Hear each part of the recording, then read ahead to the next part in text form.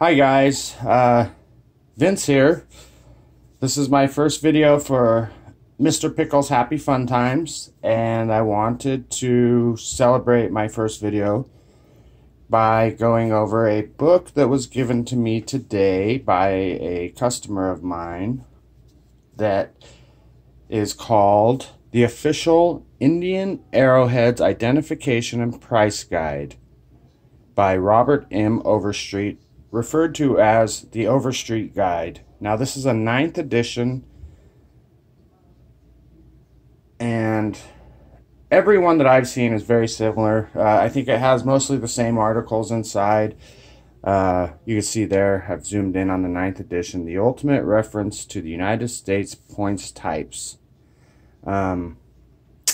It's a very cool book. On the cover you see some nice pieces here, and all these pieces are submitted by enthusiasts that have either contacted him or, you know, brought their collections to him to have photographed and featured in the book. But this is some very cool stuff. You know, when you open it up, there are some advertisements and such.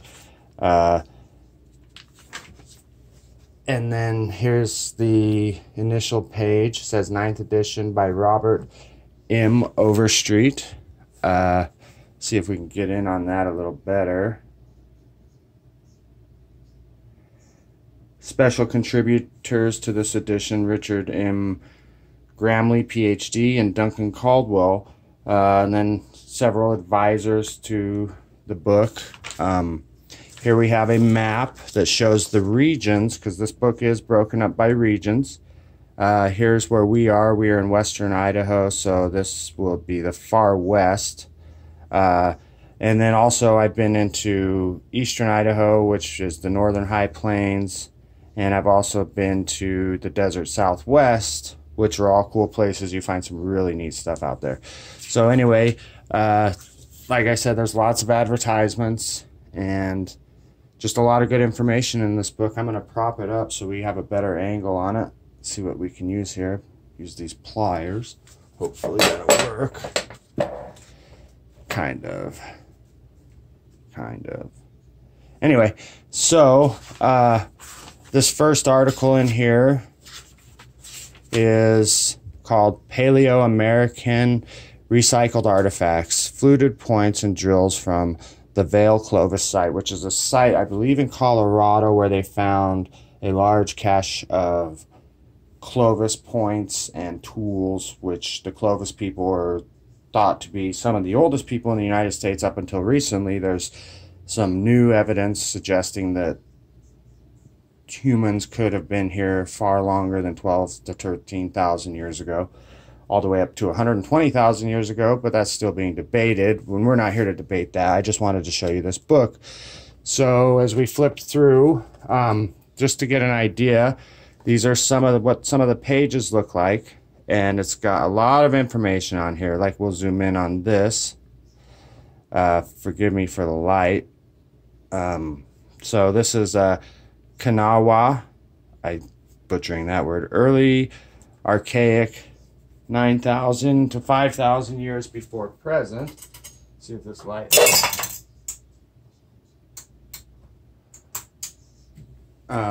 Yeah, that didn't really help.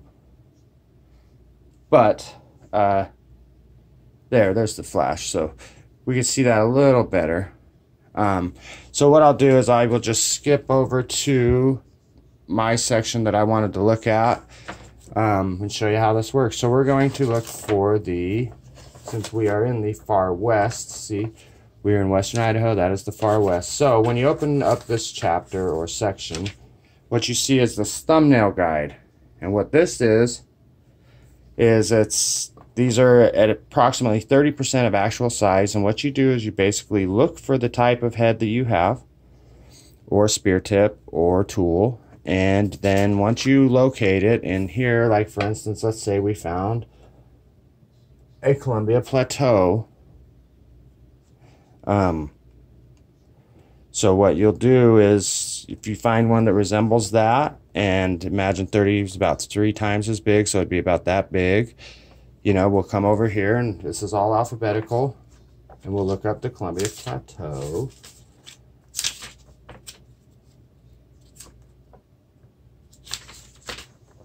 And it's fairly easy. See some beautiful stuff in here. Just some great, like those are some paleo Clovis points, like the fluted. God, I would love to find something like that. And remember, you know, you should always have permission when you're searching for this kind of stuff. And if you don't have permission, you should leave it. It's nice to look at. Anyway, here we go. So we are at the Columbia Plateau, and there's several different types of points here. This is that one that we were looking at, I believe, one of these. So what it does is I'll zoom in on a different one. We'll zoom in on this guy right here since it's nice contrast. And so what it does is it tells you, generally, it'll give you a nice example and tell you some features of the point. Like this one's a serrated edge. And right next to it, you'll see this one right here. It says it's made out of jasper. And it'll say if it's made out of agate or obsidian. And then, so down here, you'll see a G10. And I'm not quite familiar with what that is yet. But this is a price. Now, this is from 2005, so this is a rough estimate on price. But I don't sell my pieces, so this is really irrelevant to me. It just gives me a good idea if I should really lock it down and not show people or what. And then it shows where this particular point was found, and so you can kind of count on finding similar points in that area. So this was found in Curry County, Oregon. And then down here at the bottom of each little section, there's like a location and then a description. Like this says Coos in Curry County, Oregon, and northern Washington or northwestern California, and then a description. A medium-sized triangular dart knife with a convex to straight blade edge. The stem is broad and triangular to tapering and rounded. Shoulders are barbed to horizontal. Many are serrated. ID key. Broad tapering to rounded stem. It's a very cool book. Most of it's in black and white, but there are color sections at the beginning and the end of the book, and I will show you those as I zoom out a little bit. So we'll just go straight to the end. Now, these aren't going to give you the prices, I believe. This is more a chronological gallery of point types. So it starts with the oldest and moves into the newest. There's just some beautiful stuff here from people's collections, you know. Like I said, these are all volunteered in, or they belong to Overstreet or some of his people. But there are ads in here that say you can submit your own heads for filming and use in the book if he likes them. I haven't met anyone who's done this, but like, look at this. It's beautiful right there. You know, and this is all possible to find here in the United States. It's just great stuff. But this is a great reference to kind of check out what you found and see what you have, you know. If you're into it like I am and my friends, you know, we're really into the history of this stuff. If you think about it, you find something that's a couple thousand years old, you're probably the first person to touch it in 2,000 years, for one. You're also, if you're, you know, Caucasian like me, you're the only Caucasian person to touch it ever. And, you know, these are just a true testament to the craftsmanship that these people had, you know, and like, I doubt, if anything, that they had a boring life. I'm sure it was very fulfilling and full of joy and, you know, satisfaction, I think, especially when you see tools like these. Like, they made these with rocks. This is pre-metal age, you know, this is the Stone Age. But this is just the colors, like that stripes, you know, like this bright orange and red, you know, and yellow, like, it's just amazing. Like, their culture was so amazing and full of color and vibrant, you know. And this is, they traded a lot of rocks to make stuff, you know, all over the United States. So you'll find rocks that originated like in Kentucky or the plains all the way over in the Northwest, you know, and vice versa. Or you'll find obsidian where there is an obsidian for a couple 100 miles. And this is just like an index of point types, which is very useful, you know, like, back here there's more ads and stuff. But when we go back to the beginning, after that article I was showing you, you know, it starts showing some of the tools and stuff. Like, it's not just arrowheads, it's also scrapers. Like, there's a scraper, you know, and we found stuff like this out in the woods, you know. These are all, this is like a crescent scraper. God, they're beautiful too. Like, that's a very cool, fulsome tip. That's 11,000 years before present. just amazing stuff here. And that's another one. If you ever find a fluted edge or a fluted side, you know, you have stumbled upon to something wonderful. And you'll know right off the bat that you found something or you haven't. It's sometimes, you know, it's kind of iffy, but if it's iffy, I throw it back. You know, I don't need the iffy stuff. It just collects and becomes flower pot rocks, as my friend calls them. Several friends call them. But if you just look at some of these, you know, these are not illustrations. These are real pieces that people have collected over the years, you know. And just remember, on federal land, it's not legal to keep this stuff. But on private land, if you have permission or if you own the land, you know, you can keep it. As long as you're not stumbling onto a site that's an archaeological site, you know. That's beautiful right there. I'd love to find something like that. These are beautiful, and these are the actual size. So if you think about that, that's a big point.